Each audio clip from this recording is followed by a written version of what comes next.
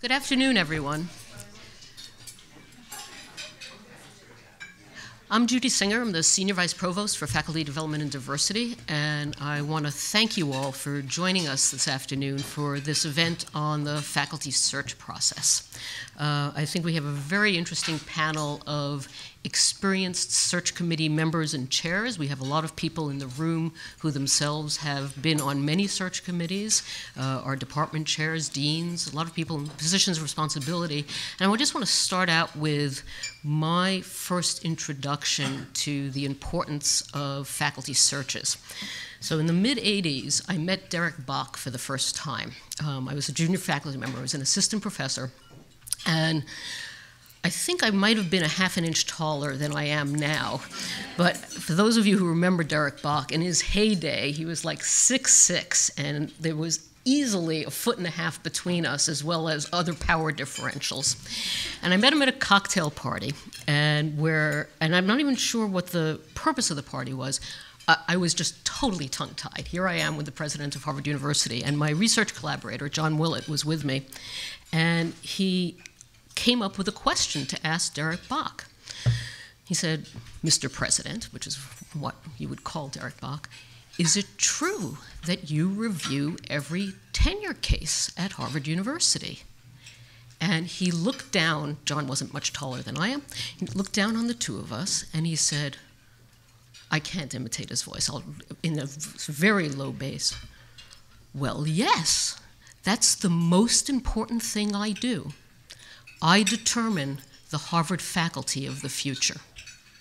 And I thought that was such an interesting view from the perspective of the president, that in making decisions about tenure, in determining who the Harvard faculty are, that he was really setting the course for Harvard well beyond his own tenure as president. And I think for everybody in this room who's participating in a faculty search, you are carrying that mantle. Part of why you're here is a commitment to doing searches well and also thinking a little bit differently than might have been thought about in the days of Derek Bach's presidency.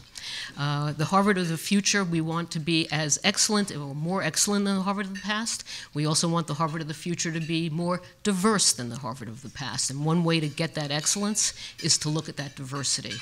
Just to cite a statistic, in 1970, there were no tenured women in the Faculty of Arts and Sciences at Harvard University. 0. In 1970, that's right, I was in high school at the time. Some people will have been in college. No women were considered acceptable members of the Faculty of Arts and Sciences in 1970. I'm very pleased to say that that has really changed. And I think the commitment of people in this room to putting energy into searches, to thinking a little bit outside the box, to not always say, well, we've always done it this way, which is too often a Harvard refrain. So I just want to thank you all for being here, and thank you for your efforts in being on a search. How many of you are actually on a committee this year? Yeah, a lot of people, okay. Being on a search is an enormous amount of work, and I just want to thank you for that effort and that time. I'm going to conclude my remarks by introducing the moderator for today, Mahzarin Banaji, our colleague here in the psychology department. She's the Clarke Professor of Social Ethics in the Department of Psychology and the Senior Advisor to the Dean of the Faculty of Arts and Sciences on faculty development. She is also one of the world's leading experts on concepts of implicit bias and implicit association. And when I give talks around the country, around the world on faculty development and diversity, I often say, and I'm going to embarrass Mahzarin, that I have an unfair advantage by having Mahzarin as a colleague and somebody who I can count on to help work with me and with all of you on faculty searches and changing the way we do things. I'm also going to shamelessly promote her book. So this is a book that came out last year. It's called Blind Spot. It's a great read, and she'd be happy to autograph it for you. And it gives you some sense about the implicit biases and what she calls mind bugs and blind spots that we all carry with us. And one of the important lessons is, I've got them too. Mahzarin's got them. It's human nature. And I think trying to think about how we wrestle those demons and make good decisions in the face of inputs that might send us in different directions is part of what we're here to do today. So with that, let me introduce Mahzarin Banaji. Thank you.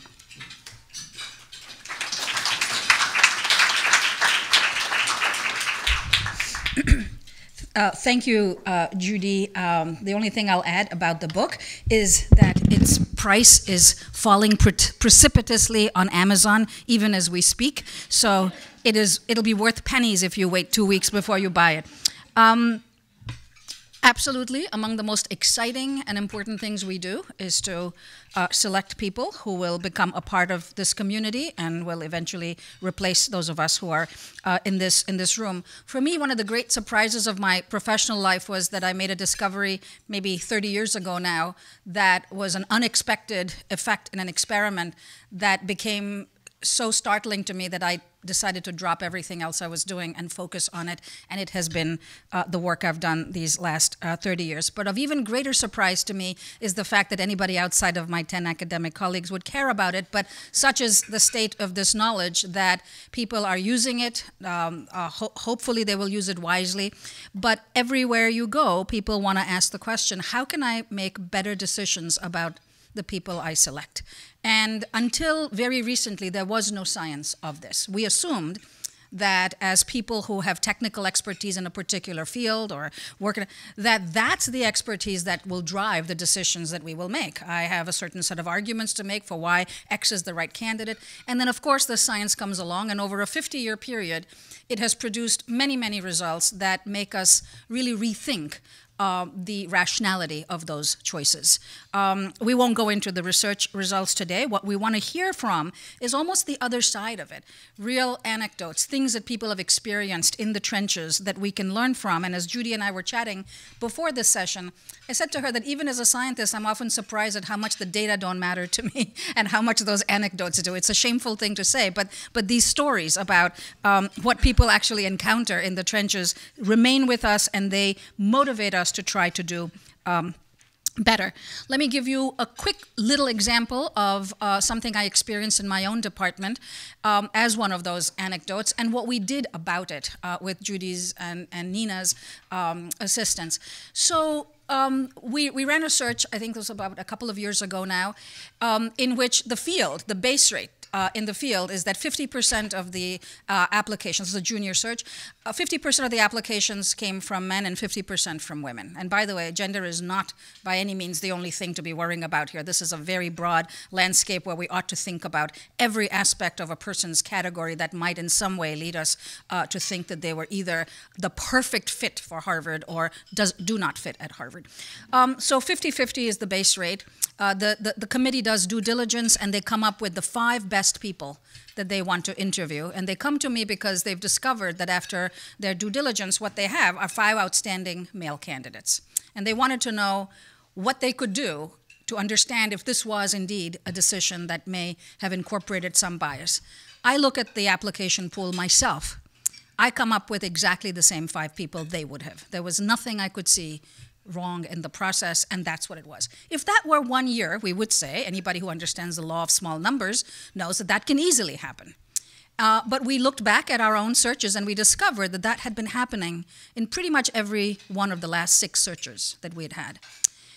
And so we had to pause. And I'm going to urge you that when you come upon data like that, don't just plod forward.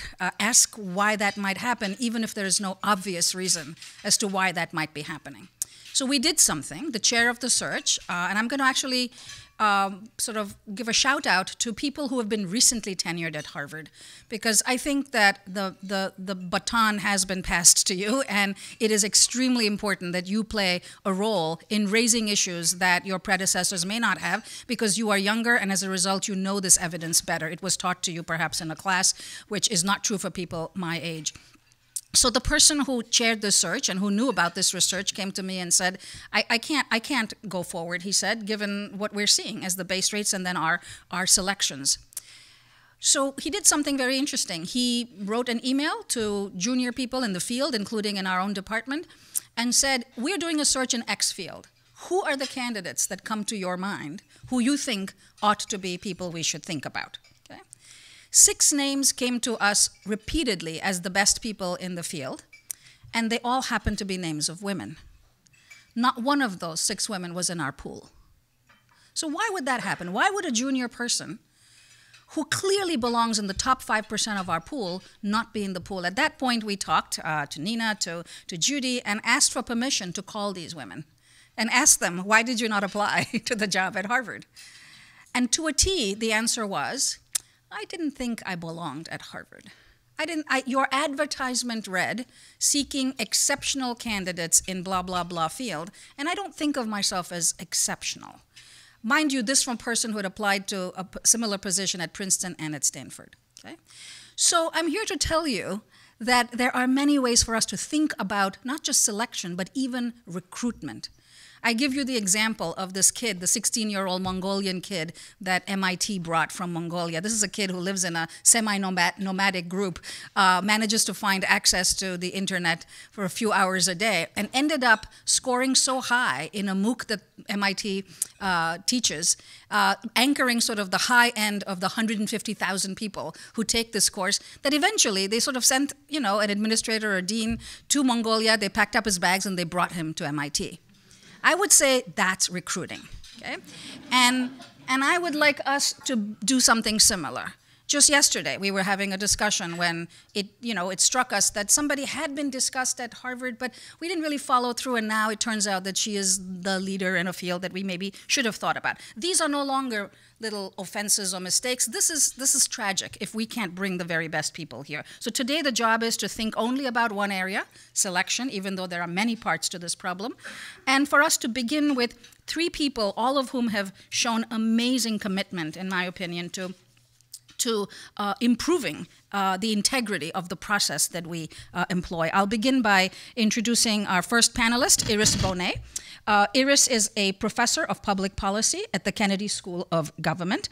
She's also the director of the Women in Public Policy program, and she serves as Kennedy School's academic dean.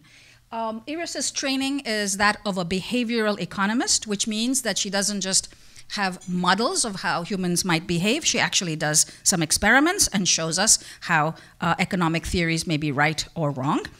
She studies mostly things like trust in decision-making, but using gender as one of her variables, and has been interested in this method that has been labeled nudges. The idea is so psychologists like myself, we think about individual minds and how can we change a mind to go from incorrect decision-making to correct decision-making. But Iris doesn't worry about individuals. She thinks they're a lost cause, and she instead thinks about shifting the gear outside of the person. That is through institutional changes, through policies, and so on. And what she has done is written a book that she turned in only Tuesday, titled What Works, Gender by Design. Lovely title. Please come up and tell us about your thoughts.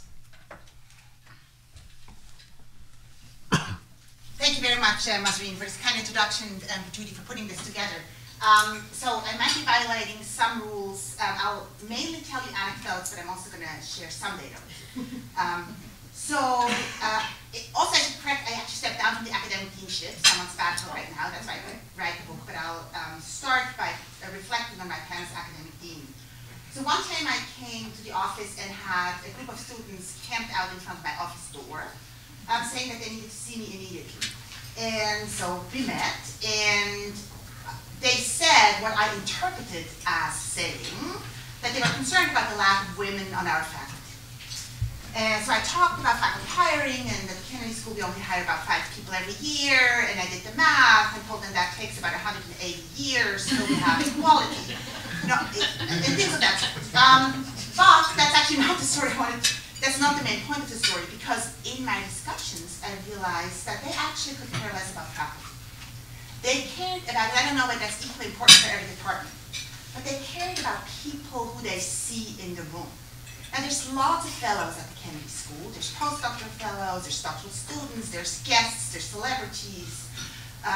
There's leaders from around the world who speak in our seminars, in the forum, and other places. And they were really concerned about the fact that they don't see enough women. And that opened a question for me that I don't think anyone at the Kennedy School had ever paid attention to. And that is, thank you. And that opened a question at the Kennedy School to me that I think nobody had ever looked at. And that is, who is coming through the school? I mean, what is the gender diversity, or generally diversity, but in this particular instance, they were concerned about gender diversity. Who speaks at our school? So we have 12 different research centers. They all have their own seminar series. Nobody had ever counted. So some of the advantages of being academic dean is that I could ask the research center directors to report every January to me what the breakdown is of all the fellows and all the speakers in any speaking engagement that they have at their research institutes. And what we learned, and they learned, was really eye-opening. So you might imagine some of our centers had a breakdown of 90% male speakers, 10% female speakers. The Women in Public Policy program that I direct had the opposite problem. So our breakdown typically is 80% women speakers, 20% female speakers. But it is true, overall, we had about 68% male speakers. I tell you the story because I do think that's an important insight, that counting, measuring what's going on is really important. And I thought it was shameful for me. Not only was I kind of latently working on the book that Mahzarin mentioned, but I work with data a lot. But it had never occurred to me to think about that question until the students came to me. So there's lots of learning involved, I think, in this whole space for us collectively. When I reflect on the selection process at the Kennedy School for faculty selection, and this is now not a scientific statement at all, but I do think one of our most important innovations that precedes me as academic dean was to have an appointments committee. And I presume most of you have that as well, but what they do is to safeguard the rules. So first of all, they had to design the rules, and then they fine-tune them all the time, kind of reviewing our job ads, reviewing how we do things, how many interviews does a person have, how long is the job talk, who is the person meeting with, how are we evaluating the person, who have we reached out to. So now lots of things that faculty have to submit, faculty committees have to submit, where they advertised, who they reached out to, what the applicant pool was, how the final selection list compares to the applicant pool, lots of this. And I think it actually is very helpful because what it helps us to do is also calibrate across surges. None of us is an expert in this field, neither am I, but it does help to look at various surges comparatively, look at the kind of standards that we apply, where we look, how many people we invite, how many letters of recommendations we ask for. So I do think that was very, very helpful and really guided by Judy's office, kind of regularize some of the process. Now, thirdly, I'm going to talk a little bit maybe also about my research, but one study that you probably are familiar with that affected me and kind of might have influenced the fact that I turned from studying trust to studying gender was Claudia Goldin and Cecilia Rouse's work on orchestras, with the short summary that if you audition behind the curtain as a woman, the likelihood that it will advance to the next round is increased by about 50%. So blind auditions was kind of my ideal when I became academic dean, but that's of course not how we normally do things. So I have 3 slides, just kind of to make 3 points here, or maybe really more 2. The first one is a slide on interviews. And I'm sure my colleagues will talk about many other things, but all of you probably have job talks and interviews, and I'm going to suggest that almost everything on this slide is wrong. So the first thing that is wrong is we shouldn't do panel interviews. I think they're relatively rare in academia, so I won't spend a lot of time on that, but there's lots of evidence suggesting that groupthink is just going to emerge when we have panels interviewing people. The other myth that surprised me as I was collecting data for the book is that diversity on selection committees doesn't solve the problem. And that is because Mahzarin and others have shown us in much work that seeing is believing. If we don't see male kindergarten teachers or female mathematicians, we don't naturally associate those jobs with men or women respectively. And we often find relatively small differences in the eyes of the observer. In fact, there's really nice randomized controlled trials, experiments in Spain, where faculty selection committees are created randomly, picked out of a hat from across the faculties in Spain. And so what researchers could do was literally analyze what difference does diversity make on that selection committee. And they found some surprising results. So for example, what they did find was an out-group bias for committees evaluating people to promotion to associate professor. What does that mean? Women didn't want to promote other women. It was particularly pronounced for women. Why is that? Because women had some theory that there's gender-specific competition. that I'm competing with other women for the 10 slots in Spain, and therefore I don't necessarily want to have more like me in my department, or even, because this is Spain-wide, in my discipline. It turned to an in-group bias, so that means the more women on the committee, the better for the evaluated women, for promotions to senior professors, so to full professors. At that point, women were looking for friends. Now they're looking for people like themselves. So there's actually this really interesting and complicated stuff going on in terms of kind of diversity of committees. Now, don't take that as me saying diversity on committees is not important. I think it's important for other reasons, because we have different networks and reach out to different people. But I have no evidence to say that it is important in the evaluation process. The third thing I'll say about this is, and I mean, I'm characterizing obviously here a bit too much. What I mentioned before, calibration across candidates is really, really important. Obviously, they won't only look at one candidate, I'm sure, but that's something that turned out to be very important for me when I became academic dean, and since then, I mean, now as a faculty member interviewing job candidates, I'm really trying to adhere to that principle that I compare candidates with one another. And I'll show you in a moment how I do that, and kind of in a very, very disciplined way. Fourthly, and that's my last point on interviews, they might be using what is called an unstructured interview. And I presume most of you use an unstructured interview. I have always used unstructured interviews. I have to tell you, these are probably the worst predictors of future performance that you could imagine. Now, let me actually very quickly give you one study, because it's so important and so relevant for us. So Texas turned out to run a very interesting experiment, because the government of Texas realized in May that they didn't have enough physicians. That was after all the medical schools had chosen their students. So it turned into a natural experiment, because then the government of Texas said, you all have to admit 50 more students. So now they had to go back to the pool, go deep into the pool, select people who nobody else wanted. And it turns out, and then what's beautiful, then they could follow those applicants over time and see, did the people who we initially ranked number 5 and who we admitted, do they do better than the people who we initially ranked number 1,000 and now had to admit just because the Texas state made us do so? It turns out, as you might guess, 0 correlation. It doesn't matter. And the beautiful thing is, if you take out the interview score, then the correlation gets a bit more precise.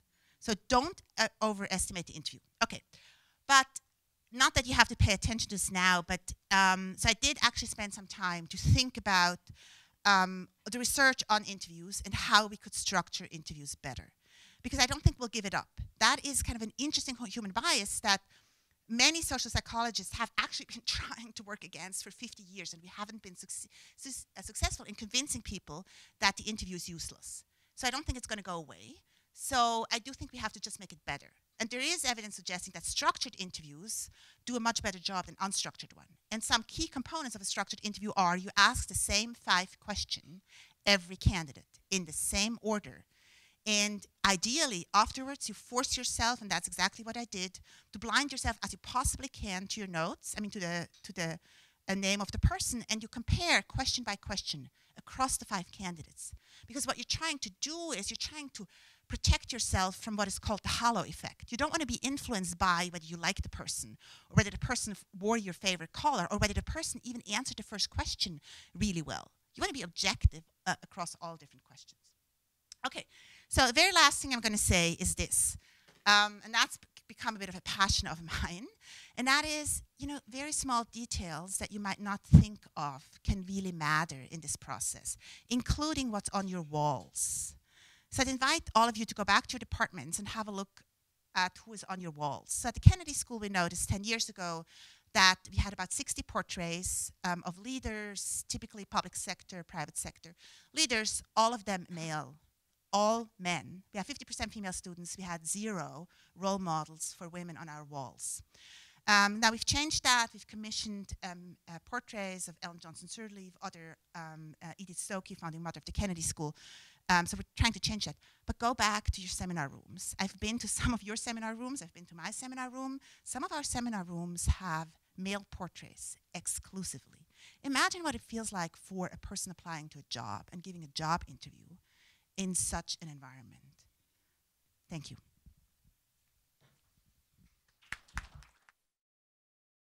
So our next speaker, when I said the baton has been passed to a new generation, I mean Rowan Flad and the other young people who've been tenured within the institution recently. Rowan is John Hudson Professor of Archaeology in the Faculty of Arts and Sciences. He is in the, I would think, the stones and bones part of anthropology. Is that how you think of it? Okay. All right. Rowan's work focuses on the development of complex society during the Neolithic period and the Bronze Age in China. And what that does is it gives him a great perch from which to look at whether the decision-making at Harvard University in the 21st century looks a little bit like the Bronze Age in China. And then when he notices that, he tells us about it, and we scurry around trying to fix it. So one of the things that he's looked at are introduction of animals in early Chinese society, their use and sacrifice. He has looked at social change more generally, and there are, I think, comments he's about to make that I find especially compelling in the way in which we identify how our search ought to even be named. So with that, Rowan.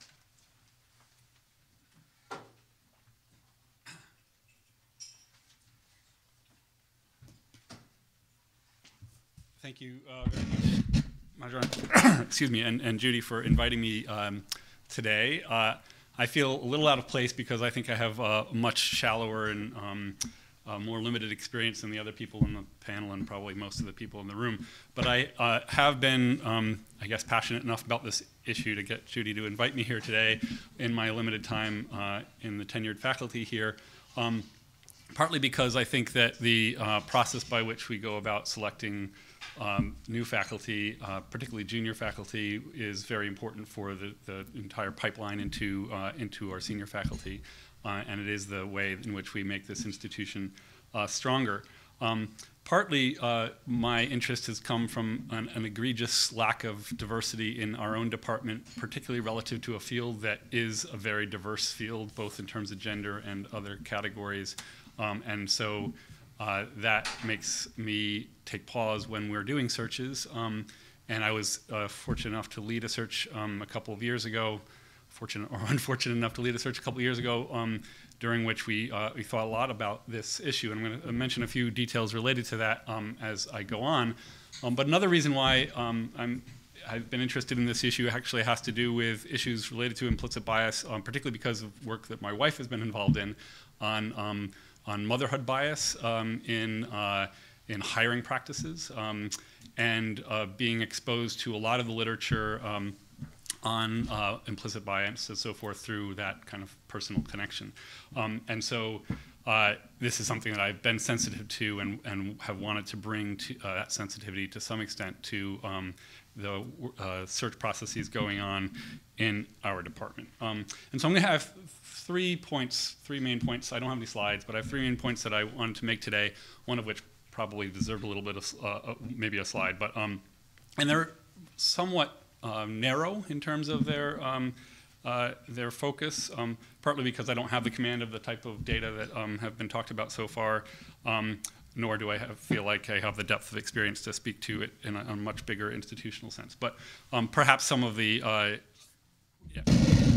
perhaps some of these points will be relevant to other searches that are going to be going on. So the first point is relates to the kind of general idea of ensuring a rich talent pool for searches that go on. And I think one of the most important components of this is the definition of the job itself, including the job ad as it's produced, but perhaps even more fundamentally to that, thinking about what it is that we should be searching for in our departments when we are able to move forward with a new search, or even when we're requesting that. Because I think a tendency, and certainly is the tendency in our department, I think in many, is that when we have somebody who retires, we want to replace that person. And we think that, first of all, that's a means by a reason that the deanery is going to permit us to do a search. And secondly, that if somebody in our department has been a major player in the field as a whole through the lens of the work that they do, and has impacted the field that perhaps that suggests that that element of the field is particularly important. So the search that I was responsible for chairing a couple of years ago was an example of this, where we had probably the most eminent member, or at least certainly one of the most eminent members of our department retiring. He is somebody who had been influential in the field in many ways and had also sat in a position that had a long legacy behind it of almost 100 years of people within that field changing the way in which we think about the origins of humanity. So clearly this is an element of the field of archaeological anthropology that has fundamental importance to the way we think about our past and the way we understand the development of humans. And it's very easy, I think, to think of just replacing that type of person, whether it be at a junior or senior level. Unfortunately, the field in which that person sat is the most non-diverse, or one of the most non-diverse subfields within our discipline. And so this presents, I think, a challenge that is not unique by any means to anthropology or archaeology. And there are two ways, I think, that we should be thinking about at least evaluating that situation when we are looking for to replace people or move our departments or disciplines in new directions. One of which is whether or not there has been change in our disciplines such that the fields that were most important in the past are no longer the most important, or at least can be folded within a broader set of fields.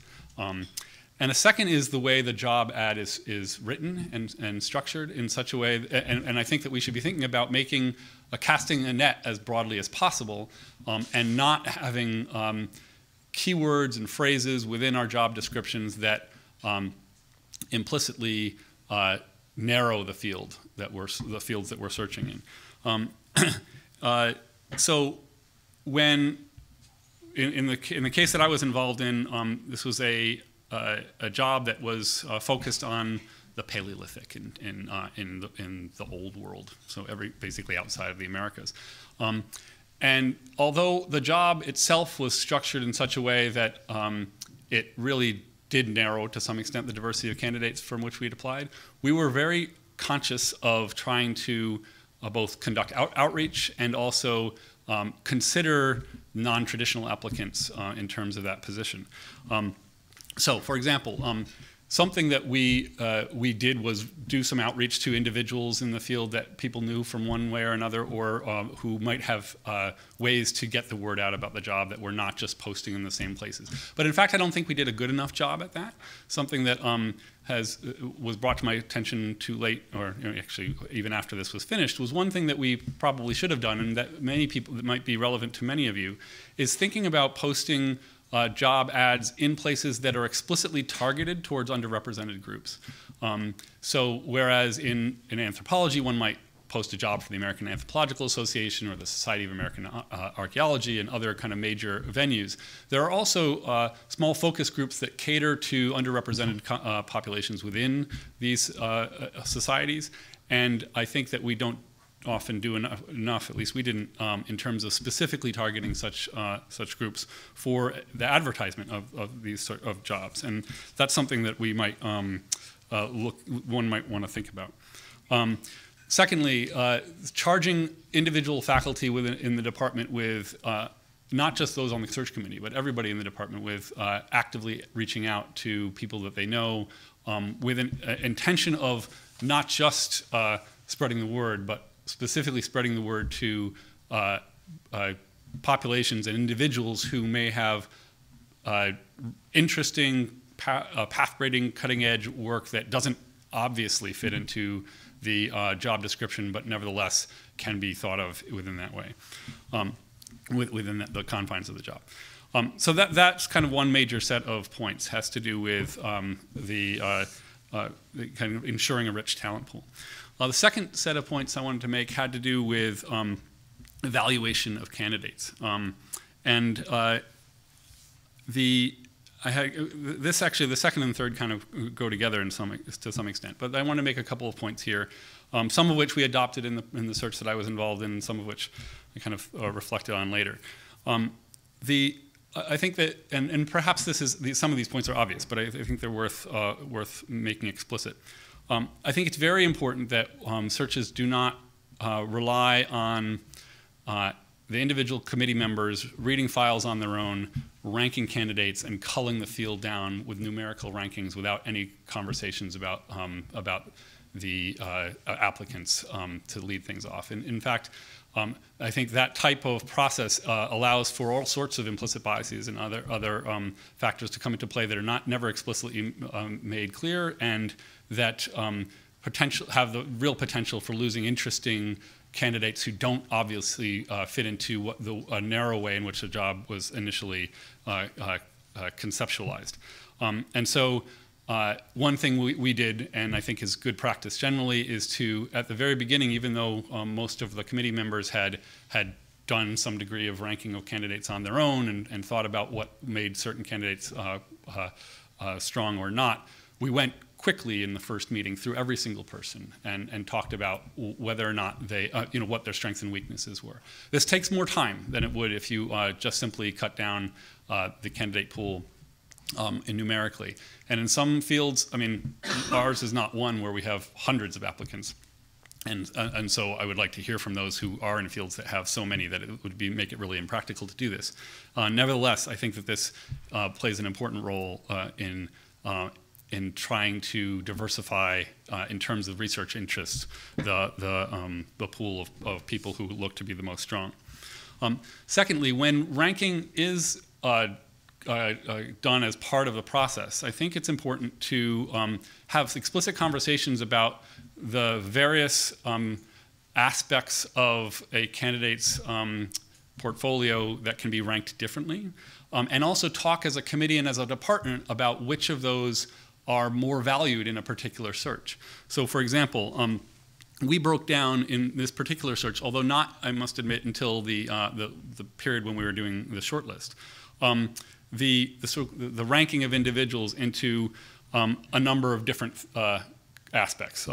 The breadth of their work, the depth of their work, the performance that they had in the interview process, their research promise, their teaching, and their fit were the 6 categories that we had. And then within those, there were subcategories that I asked people to think about, and particularly to think about how they ranked those subcategories in relation to one another. So for example, in terms of research promise, this kind of general category, I kind of suggested a number of sub-components: promise as a researcher, potential impact, demonstrated impact, scope of vision, significance of research, trajectory, relevance, and tenurability at Harvard, which I think is actually a really important category that we think about when we're doing hiring, because if we know that the process of tenure at Harvard has its own quirks and characteristics, and we really need to be thinking about how it is that we how it is we should be hiring people who can be mentored in such a way that they're going to be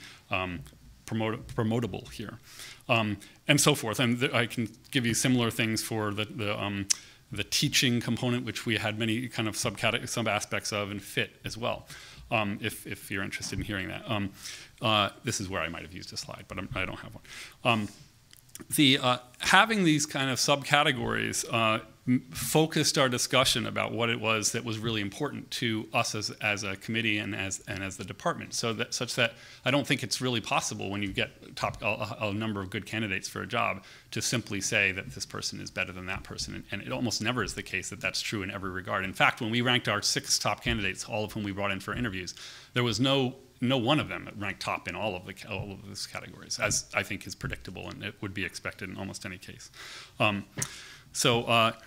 Another thing that I wanted to mention in this respect in terms of evaluation of candidates had to do with the sensitivity to the fact that when we have particularly tenure-track jobs, we have a wide range of experience in terms of the applicant pool.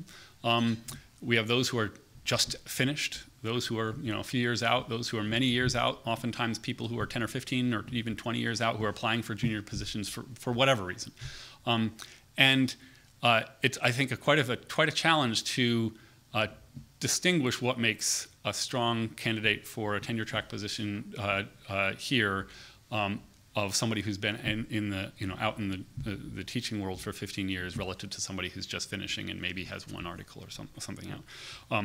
And so what we did in this case, and I'm not sure this is necessarily the best practice, I'd actually be interested to hear, is, I shouldn't say we, what I did is I separated out these kind of groups of applicants into these kind of age grades, if you will, and then thought about, for myself, ranked them individually, and then thought separately about whether or not, what the strengths and weaknesses were of somebody who had been in the system for a long time versus somebody who was just finishing up.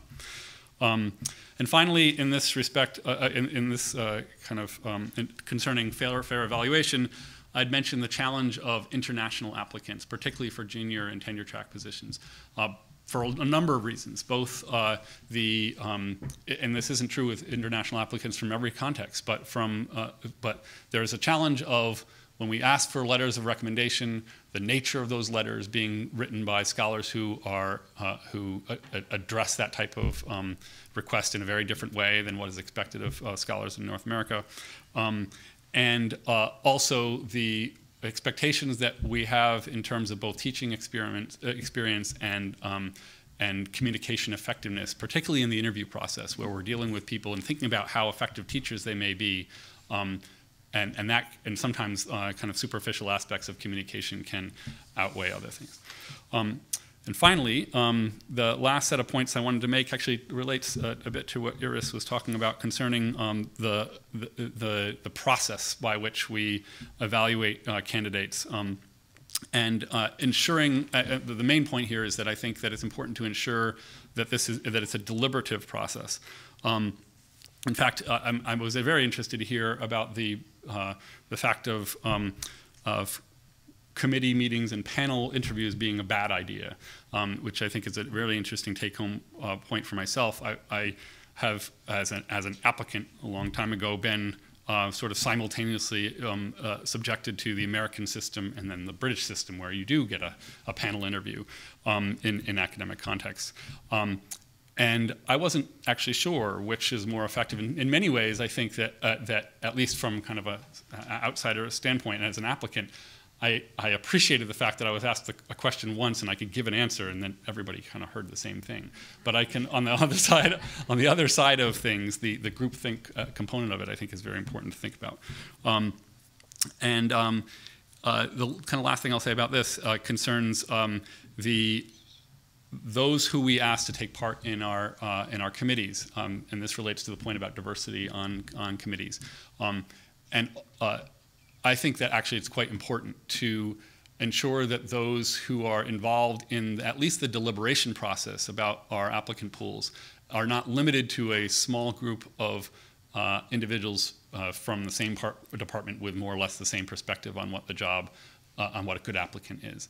And I think that ways that we should go about ensuring that doesn't happen is by having at least one member from an allied field who's involved and invested in our searches, even at the junior level. This always happens at the senior level, but and also involving graduate students in some fashion in the evaluation process. And I know that that opinion is not shared by everybody, at least in my department, and it may not be shared by everybody in this room. But in fact, in the search that I was a chair for, the reflections by the graduate students were extremely valuable. They were very effective. They made very effective points that contributed to our overall decision-making process.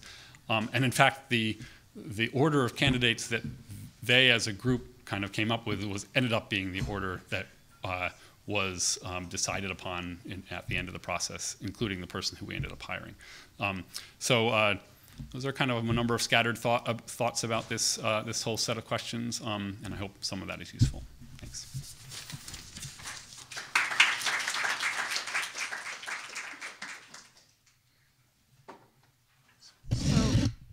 Rowan's comments lead me to just sort of mention that there are two kinds of conversations we routinely have that you might want to be mindful of. One is the kind of conversation that happens at dinner with the candidate, right? There are no rules here. You could talk about anything you want to with the candidate. There is a preference amongst us at Harvard to read the New Yorker the day it arrives in our mailboxes, okay? it doesn't mean that all candidates read The New Yorker, and that is the most important thing for us to be discussing with them. It is important to remember that we're not selecting a friend, that we're selecting a colleague who is great for Harvard and for the department. And those are explicitly to be set aside, because left to our own selves, we will veer towards conversations that, you know, speak about the single malt scotch that gets 98 or 99 out of 100, or the New Yorker. And if you do that, just remember that there is no chance that it can't influence your decision. Okay? So we've thought for a long time that we can then set those things aside. And what we're discovering is that the conscious mind is limited in that capability, and that it may not be able to set that aside. So think a little bit before you have your dinner conversations. What do we want to focus on? What kind of work do we want to open up, broadly speaking, with the candidate, so that we can hear her or his comments on those kinds of things. And so don't just wander into them. The second conversation that we have, I think, is more deadly, and that is, as soon as you drop the candidate off at their hotel or whatever, the rest of the committee in the room, in the car, will usually say, "So what'd you think?" Right? And that's just something that we do. And I discovered that that there are often 2 junior people in the back and 2 senior people in the front, and that the 2 junior people are listening very intently to "what did you think?" The next day when you have to vote, surprise, surprise, we all agree on who we should hire. Isn't it wonderful? So I kind of tried to stop my department from doing some of this chit-chatting about the candidate outside of the forum. And to my great surprise, in one of the searches where we did this, we discovered that we actually asked people to write down their impressions of the candidate, take notes after every meeting, etc., and then send them on to the assistant to the chair. When those are printed out and brought to the faculty, so you see for the first time what your colleagues think about that candidate, all of a sudden there's very little consensus. But that's the truth of what we are each thinking. So these are little ways, again, for us to bypass the very biases that we might have. The last speaker on this panel is somebody I admire greatly, Avi Loeb, who is Frank Baird Jr. Professor of Science in the Department of Astronomy. He's the chair of the department. He's director of the Institute for Theory and Computation within the Center for Astrophysics. And he studies little things like the cosmic dawn, the first stars and the galaxies that emerged, when those first stars and black holes formed, and what effects they have on our young universe. But what I love about Avi is that he doesn't shirk from thinking hard about the diversity of his field in every way. He writes email and pesters us about think about this or that. He writes books that make astronomy appealing to the general public. And I have a secret desire to do a study with him in which I want to bring people in to think about the cosmic dawn, and then show that after having done that thinking for even 5 minutes, that they will be less prejudiced when they think about inter-ethnic issues. But that's a study I'd like to do with him. So welcome. First, I would like to say a few words about my background, because it's not very typical.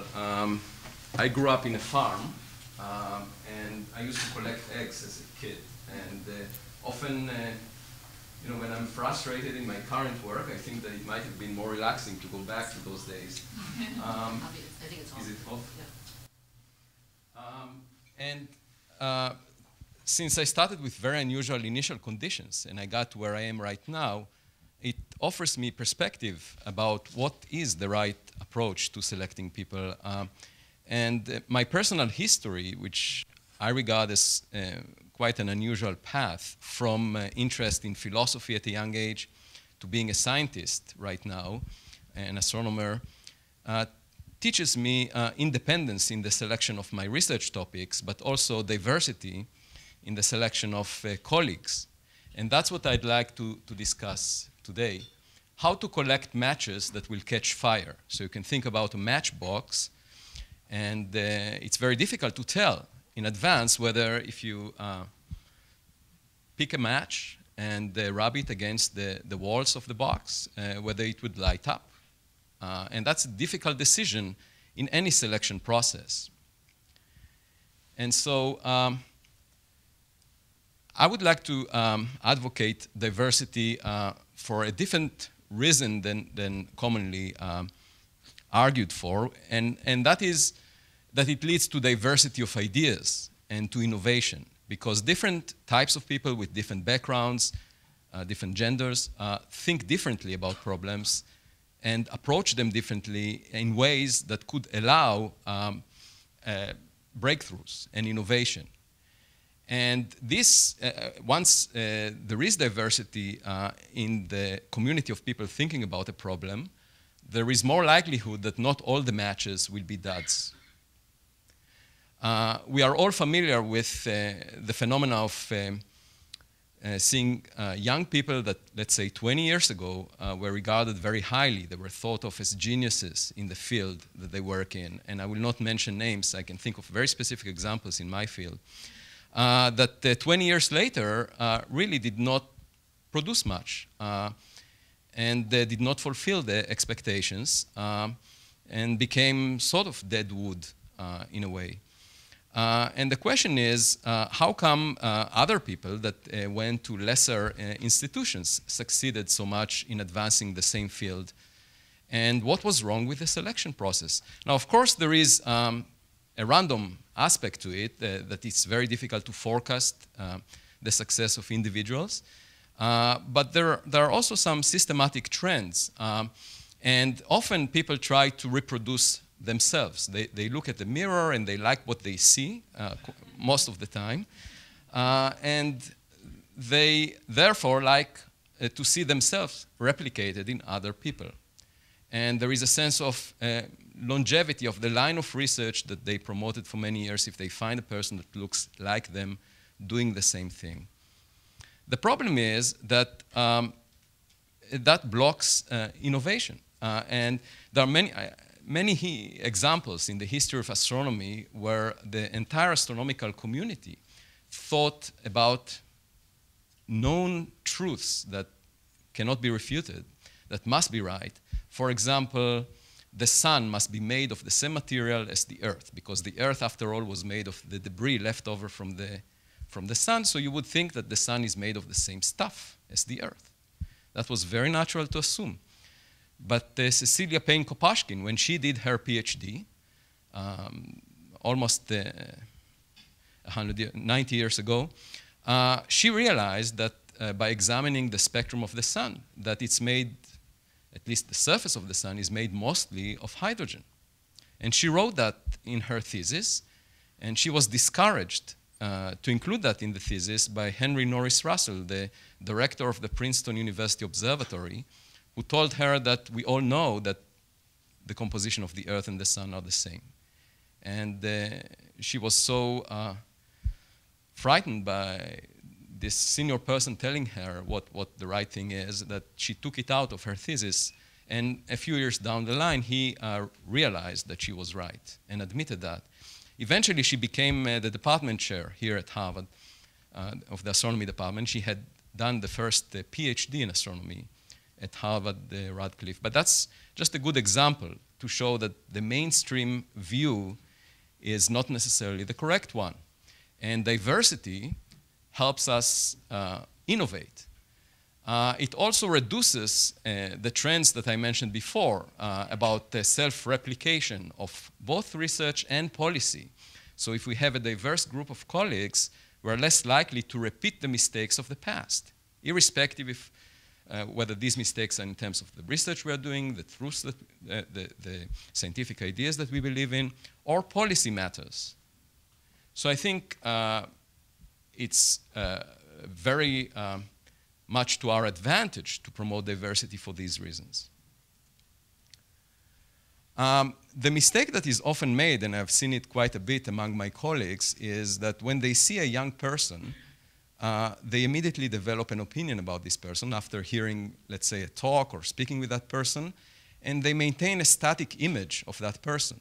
So if at a very young age they thought the person is not very promising, when this person grows and becomes much more prominent, they still maintain their view. They have a static view of that person.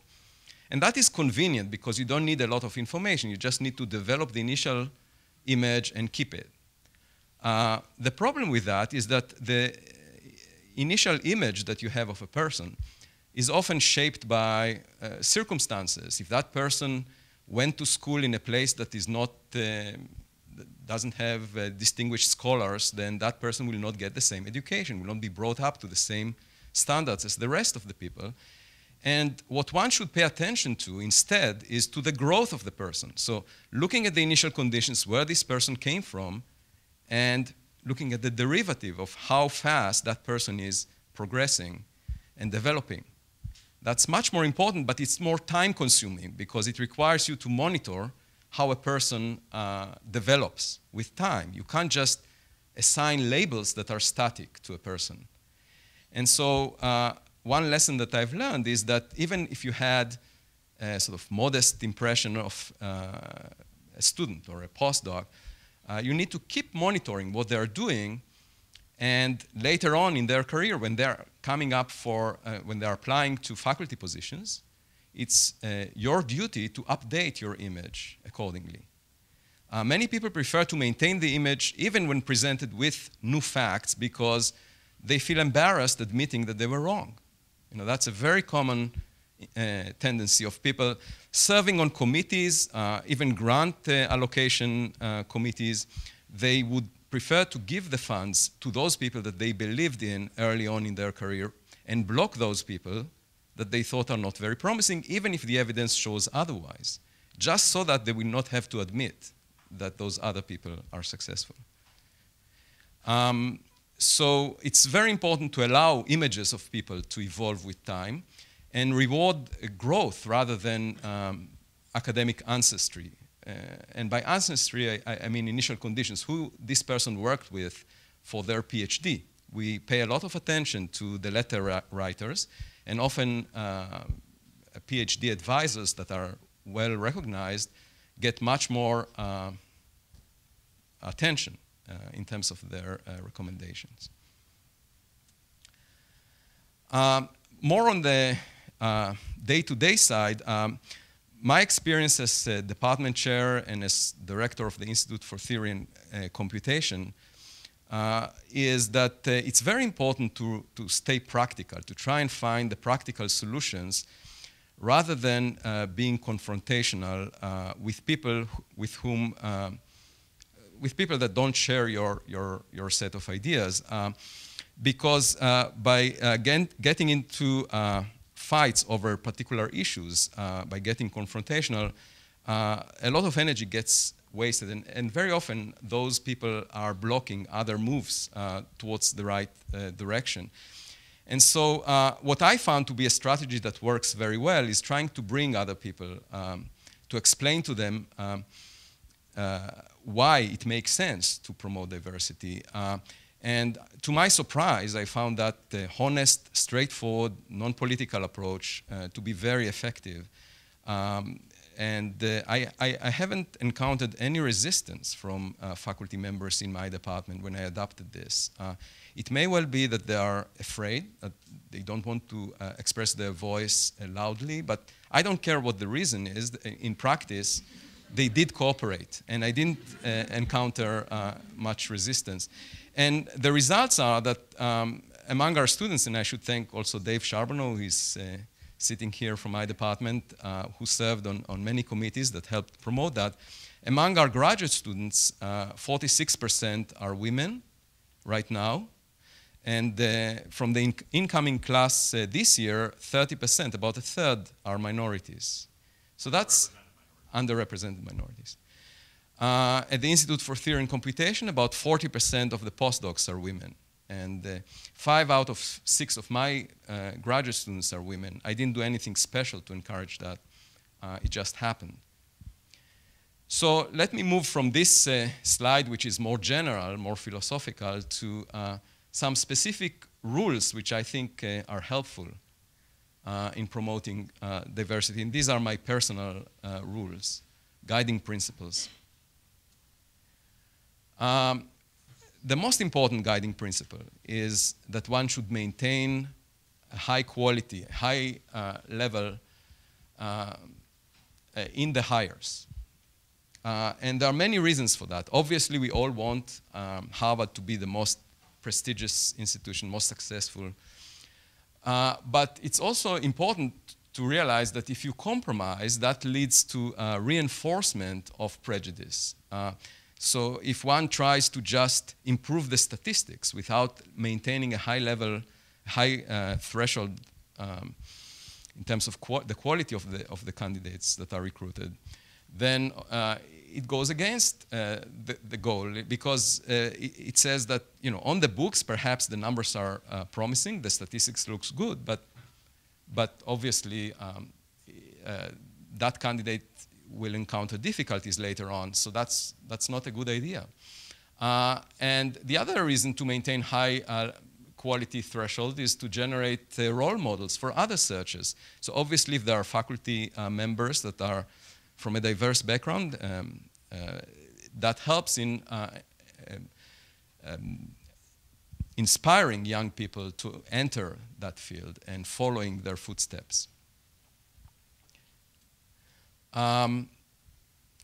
The other thing that, the other mistake that is often made is to think that organically things will get organized in the right way. And that doesn't seem to be what happens.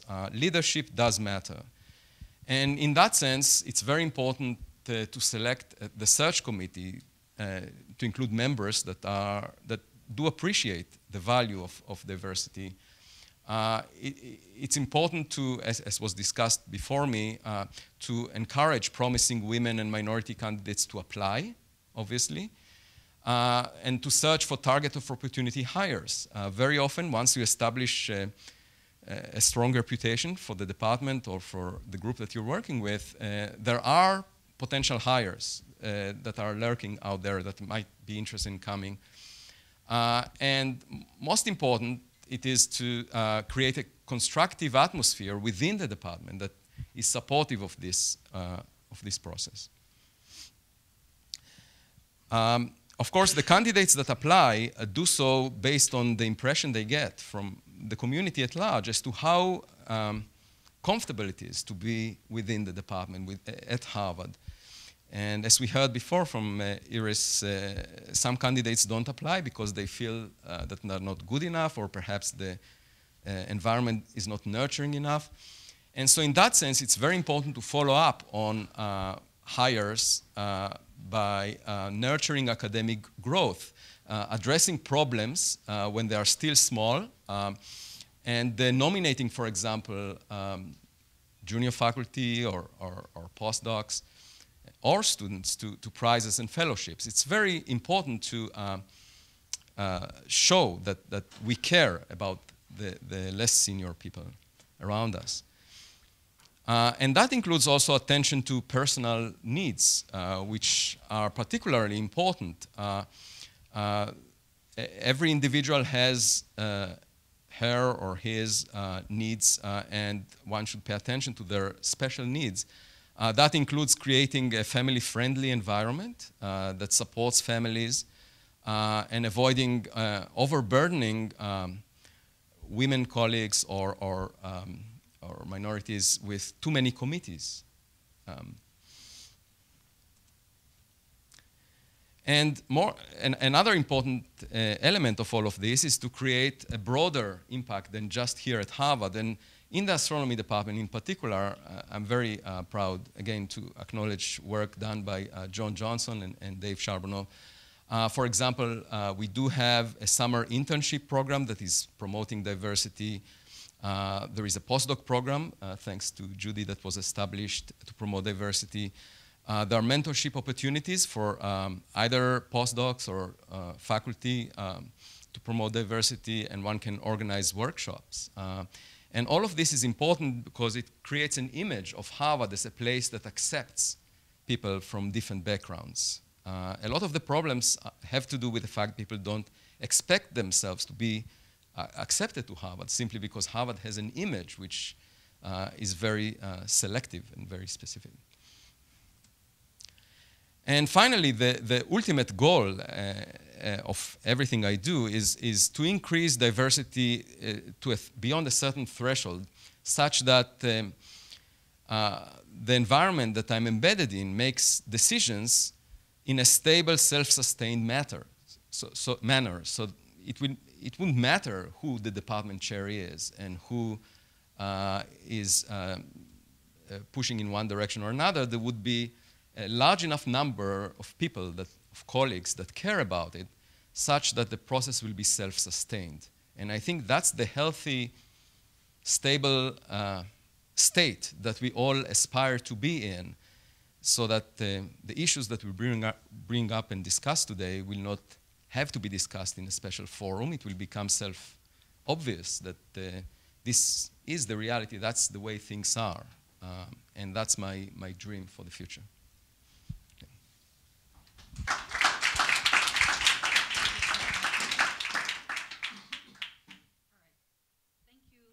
Very much, Avi. So I think this is, the rest of our time is to be spent in discussion with the panel, but also Nina Zipser is here from Mike Smith's office and at the FAS, and Judy's here, and I'm here. So we can consider all six of us as able to answer different questions that you might have for us.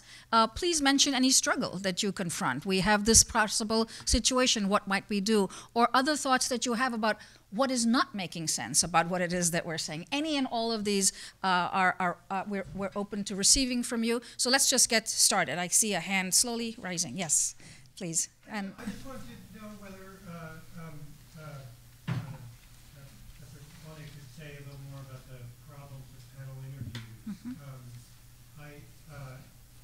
It would involve a major revision of the procedure in philosophy to get rid of those, but is that what you do right now in philosophy? Is it you say? Or well, no? if I'm understanding what a panel interview is, that is to say several members of the faculty interview the candidate. That's one of the things that we do, yes. I see. Okay. I wasn't aware of that, but yeah, okay. Iris can say something. I'm happy to answer that question. So the evidence suggests that if you have several people interviewing one candidate at the same time, it's very difficult for the 3 or 5 panelists to form an independent opinion. And that's it. So that's the crux of groupthink, is that sometimes groups are worse than if I collected people's ratings individually and then just averaged the 5 different ratings, for example. So that's the reason why group interviews generally are discouraged. I might add one more thing. If you want to pick a baseball player, would you throw a ball to him once, or would you throw it 10 times to get a sampling of how good a baseball player that person is, a batter? I think panels don't allow multiple shots so that you can. And so even though I think that there is one very positive thing about panel interviews, and that is that we've all heard the same answer. And now if we disagree about the quality of the answer, we can actually tussle about it. We can say, I think what she meant was X, and you think what she meant was Y. So there is a small benefit, but I think the disadvantages outweigh most the merits. Yeah. Yes. And then come to I was just wondering, in each of your faculty meetings, how many of you have been at a meeting where there was an explicit discussion about implicit bias? Okay. Because for us, that was revolutionary, because before then, whenever we talked about diversity, I think our faculty naturally viewed it as we're going to compromise on quality for a socially desirable good. And what the research and what that powerful stuff about implicit bias does, it just breaks that narrative and makes us realize, oh, we're not hiring the very best people. So if there's someone who's excited, if you're excited, I would encourage you to get that discussion going in your faculty. It gives you a completely different way to talk about this goal. Can I just add to that it just makes me cringe when any question about quality ever emerges when I show the research I do, because that is so far from what we're actually trying to say that all I'll say is it makes me cringe. The reason I want to just add one more thing is you don't have to know everything about implicit bias, but you have to know one overwhelming fact, that there are now not 50, not 500, but 5,000 studies that in one way or another take exactly the same resume, the same product of work, and just change the name.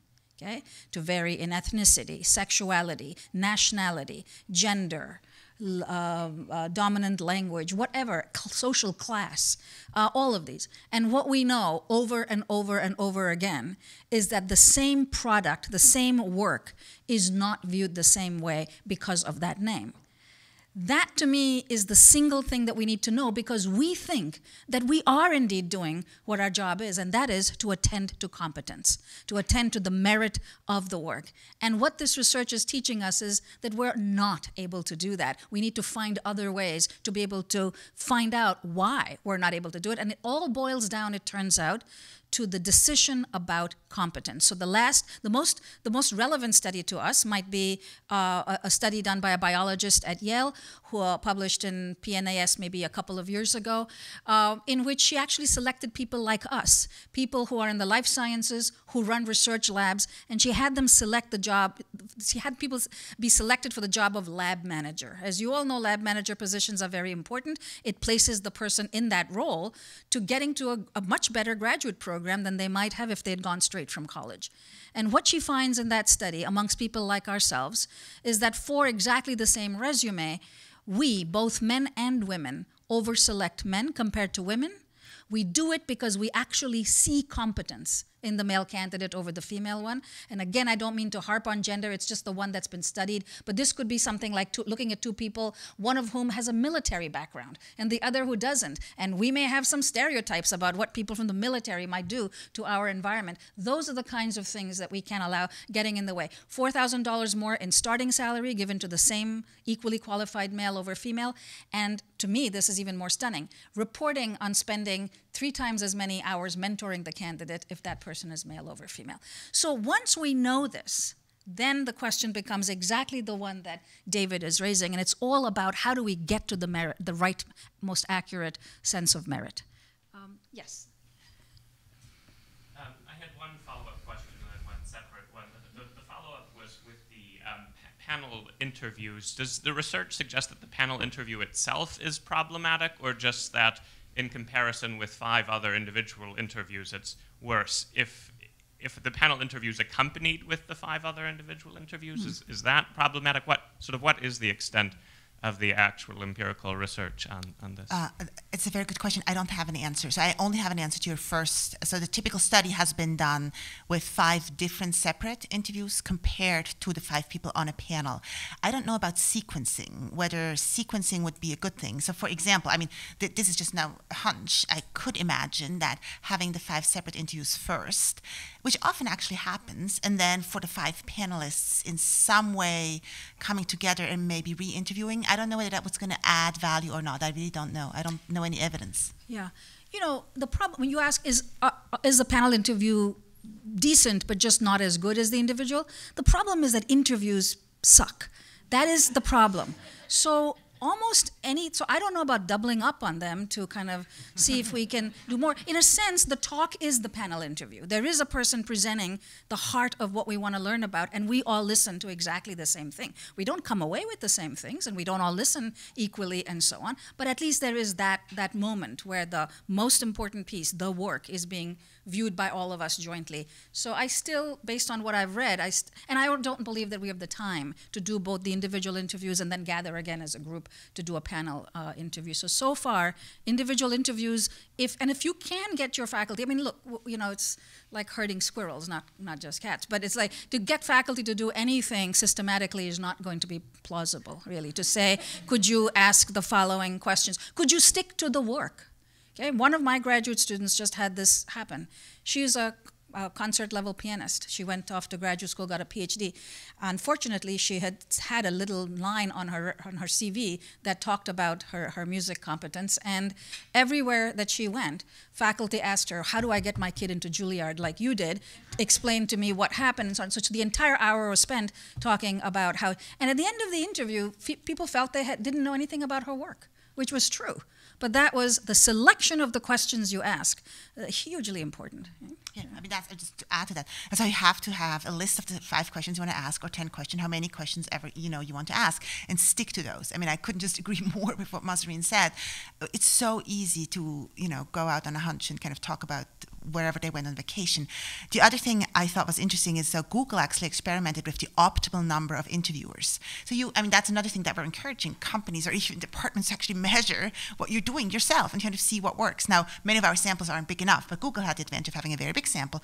Turns out for them, 4 different interviewers is the optimal number. There's nothing magic in the number 4. It might be different for different organizations, but what is magic is that you can use data and you can look at which point are the scores starting to converge, and then you can save the company lots of money and you can increase your accuracy at the same time.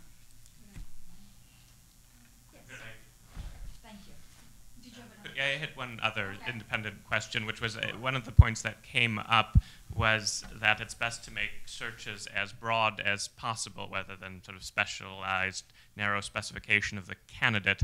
In my own department, epidemiology, every search as far back as I can remember has been targeted to a particular subdiscipline within epidemiology, often to meet what are perceived as the needs of the department. Do you have any further comments on trying to balance the desire for a broad search to obtain the best possible faculty member across all the areas of a discipline with meeting, say, the departmental teaching needs or the need for sort of having diverse representation across the subdisciplines within a department? I should say that in our department we have a tradition of having open searches, not even defining the area, not to speak about defining a narrow area. And it has worked extremely well because, for example, I was hired in a search that was conceived as a search for an observer, and I'm a theorist. And vice versa, we have observers that were hired when the department really needed a theorist. The advantage of having it more open is that, well, first of all, obviously, you are open to a more diverse pool of candidates, but also the level of excellence that you can recruit is far better because it's not at all guaranteed that in a given year the applicants will be of the top quality in the particular narrow area. So we're not just talking about the number of people working in that area, but also in this particular year whether there is an exceptional candidate. And so I think it serves a department well to be as open as possible to candidates in a wide range of fields such that such that the quality threshold would be very high. Rowan, do you have something to say about that? I couldn't agree more with what Avi just said, but this is based kind of on my generalized perception of the way that that broad fields are improved. And I think that if the real need in a narrow field eventually trumps everything else, most likely you're going to get the best applicants in that field anyway if the broader definition incorporates that narrow one. But you will also have the opportunity to look at creative applicants or unusual applicants that you never would have seen had it not been for a broader definition. So our view of great men and great women is so strong that when one of them leaves, we're willing to give up searches in our own area to fill that position with somebody like them. The more admired they are, the more that is likely to happen. And I think Rowan gave a great example of that. So I do like the idea of saying this is the kind of person we think we need. Now let's go to one level above that, to a slightly more prototypic level rather than the subordinate level of that field, and to specify, yes, it's a little more work because you will get more applications. But the biggest reason to do it is because our minds about our own fields changes slower than the actuality of those fields changing. And so what you get is an infusion of something you never even imagined or that you did not know about. And so I like going into a search not being prepared for what I'm going to see and leaving explicitly some open space for being able to shift gears. And this is where the chair of a search can play a very important role. And there's no reason to say we're looking for X, so we must hire X if Y ends up being somebody who is non-canonical but ends up being perhaps the kind of person who could change the future. And because we're a school that has much smaller departments than many other schools do, for us, every one of those people being able to do more than one thing tends to be appreciated. Yeah? Okay. Can I add one other thing? I think that there's been an interesting procedural change here, as I understand it, in the last year, such that now there's an extra step in terms of the approval of search committees. And as I understand it, then job descriptions are being asked for before a committee is actually formed, which means that this conversation, if that's true, if I'm understanding this accurately, that means that this conversation about the nature of a job request needs to happen before the job definition takes place, but rather when a request to the deans is being made. So I think that we should all take that to heart, that when we're in the academic plans and so forth, and when we're requesting job searches for the following academic year, I think we should be thinking about how to define what it is that we're requesting as broadly as possible to incorporate the perceived needs and yet permit this kind of broader definition to be used in the job ad. Yes. Just yesterday, we had a spirited discussion between the heads of two different search committees, one in molecular and cellular biology and one in FAS systems biology, over the utility of using Skype panel interviews. So the panel part we've talked about. But the Skype aspect is you get to a point where you have 25 people on your long list and you're trying to get down to 6 or 8 people on your interview list.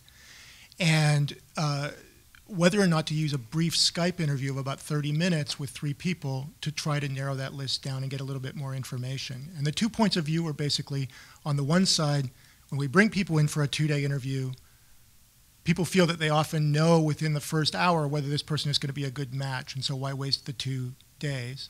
And the other point of view, which is probably obvious in this room, is that a short Skype interview seems to be rife for problematic judgments about somebody's photogenicness more than the substance of their work.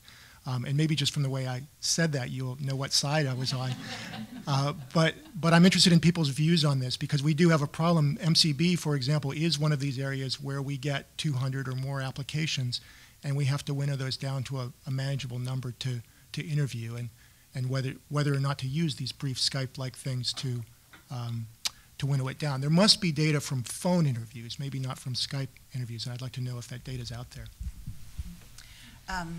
So yes, there is some data, and one of the books that I recommend you, which I think is the best book that has ever been written in human resource management, is written by not a human resource manager, by Mr. Bach, who is chairing HR department in Google. And again, they've experimented, measured everything. And sadly, it comes down to what Mahzarin said before, that generally the added value of any interview is very, very small. So for them, whether it was Skype or in person actually didn't matter. Whether it's 10 minutes or half an hour, it didn't matter. Structured interviews added validity. But I think the really important message is we're just generally bad in judging people, and we should replace the value that we attribute to whether a Skype interview or a personal interview with as objective measurements of performance as we possibly can. Now, I'd like to add just a footnote here, and I'm sure you have been in those situations too. Sometimes interviews don't even serve the purpose to predict future performance, but actually to sell Harvard, right? And I think that's a very different perspective, that sometimes you also part of the discussion that I often have. So I have my structured interview, and then the last 10 minutes are for me to talk about the Kennedy School. And I think that's an opportunity for us to kind of also sell our place. So interviews do have a place, maybe in particular, I think, in that realm. So interviews do give us unique information that is not in the CV, no question about that. They even give us very useful information, but they also give us a lot of crud.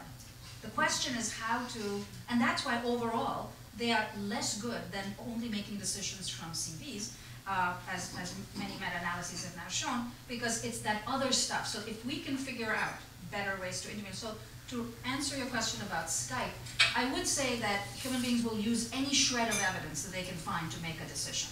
So in the old days, we used to have people attach photographs to their applications. But then things would happen, like at Yale in the 40s, where somebody said, reason for rejecting the candidate, he has a Mediterranean nose. That was sufficient to indicate to a colleague that this application should go into a different pile than the good pile, whatever. We got rid of photographs, and now, of course, because of Facebook and Skype and all of that, they're back. And if we had time, I could show you, independent of gender, race, anything. It turns out that we have fundamentally wrong views about what certain facial features tell us about the psychology of the person. about their competence. Turns out if somebody has eyes that are a little closer to each other than average, you will think they're dumber than they actually are, or certainly compared to the same person but with eyes a little bit wide set. So I'd be very skeptical of facial data, which is something that makes interviews go wrong. And so what's the solution? In my mind, we can't get rid of them. So my solution is a little bit of harder work on our part, and that is read the work before you bring the candidate in. We're having this discussion in psychology. Many of my colleagues would like us to bring a whole series of people through in our brown bags and just think about their work. And I'm arguing to Matt, who chairs that committee, no, let's just read the work, and when we know how we feel about the work, let's for the first time see the person. And then maybe our conscious minds will be able to actually do some good work to say, no, okay, that person is obese, but that doesn't mean that we don't want them here. That's the kind of work we can do if left to us. A few more questions, yeah? Other thoughts? Yes? So this, I think it picks up a little bit on a previous question, in trying to understand any of the particular risks that arise when you're conducting open rank searches. Because from one perspective, that's a great way of maximizing the potential diversity of the candidate pool, but it introduces some obvious challenges, especially if you think that the, say, gender diversity or racial diversity of the candidate pool has improved over time. And so you might have a sort of relatively racially diverse tenure track pool, but the tenure people that you're comparing them to are not so diverse, but they're also by definition more accomplished. And so how do you work through and mitigate some of the biases that might influence the way you approach something like that? Maybe Nina and Judy, can you guys say something about how University Hall is thinking about this? We've tracked often, as you know, people ask us to authorize open searches, and we budget them as senior because they almost always come back as senior searches. So we just have become careful to do that so that our budget doesn't kind of go out of whack. So my suggestion is actually to have them run a tenure track search and then really canvass the field. And if that's not working for a while, or if there is someone that, if then in canvassing the field they find there is a diverse pool of senior candidates and they're very strong, then you might consider it. But I find open, like we just chuckle when we put open down and we say, okay, we're authorizing an open search because we know it's going to come back senior. So that's really the answer, according to the data. But look, we are supposedly now a university that will be tenuring from within. If that is the case, then I think it's very important for us not to think that the default search can ever be a senior search, but that instead our job is to conduct a junior search. Now this obviously doesn't mean that if there's some demigoddess out there that we shouldn't go and get her even though she's senior. That's not what we're saying. But I think that if we really want to make the kinds of changes we do and to really have the greatest opportunity to promote from within, that I just don't see us making a case for senior searches very easily.